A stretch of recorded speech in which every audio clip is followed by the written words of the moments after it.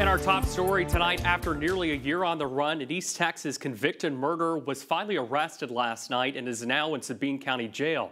Matthew Edgar was found sitting on the back porch of a Sabine County home.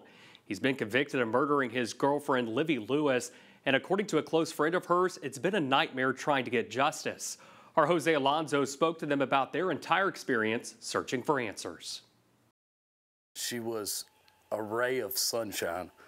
She was funny, loud, always the life of the party.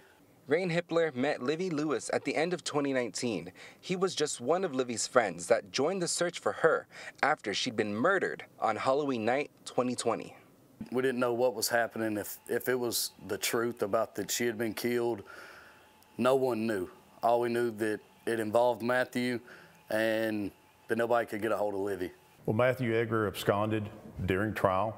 He was sentenced to 99 years and fled in order to avoid capture and sentencing. The U.S. Marshal Service arrested Edgar almost a year later, right back in Sabine County. It was kind of like a slap in the face from everyone who said that they had been trying to look for him and like law enforcement, and he was here the whole time. Rain says Edgar being captured again is like a weight being lifted off of everyone's shoulders. It's very important. I mean, not only there for us, but also for the families there of the people there that were involved.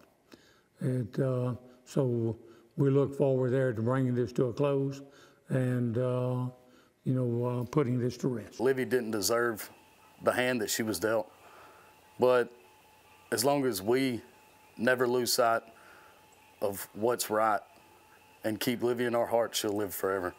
In Hemp Hill, Jose Alonso, CBS 19. Jose, thanks for that report. According to officials, Matthew Edgar is now sitting in the Sabine County Jail waiting to be sentenced in a district courtroom. The Sabine County District Attorney Paul Robbins says an investigation is underway on the individuals that assisted in keeping him at large.